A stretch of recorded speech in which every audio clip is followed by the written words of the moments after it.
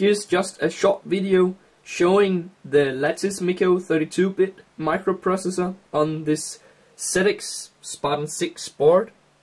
I've finally ported the LatticeMico microcontroller to this FPGA and got it running within the FPGA using the FPGA's block RAM as storage for the code and for execution RAM.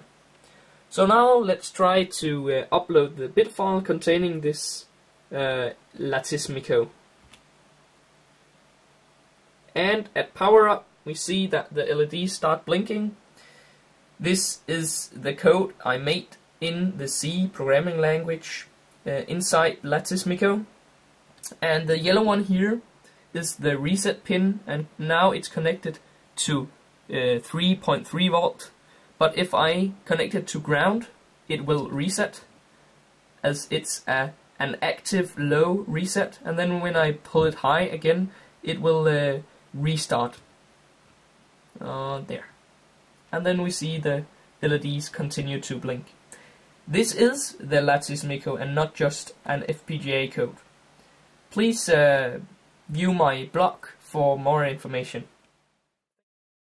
TKJ Production.